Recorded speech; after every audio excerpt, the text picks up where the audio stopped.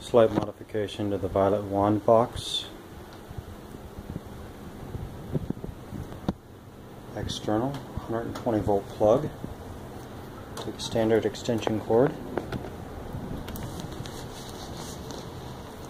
Plugs in soundly.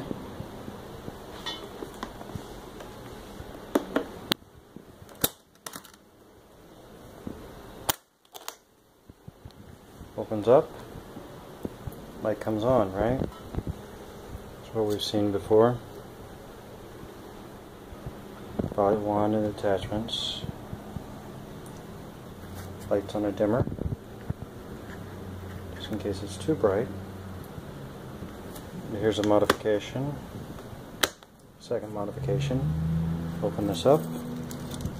Second light comes on. And it's also set on the dimmer, just in case it's too bright for setting the ambiance. Little fun attachments and toys and whatnot. Closes away, nice and neat. And as you close it, light goes off.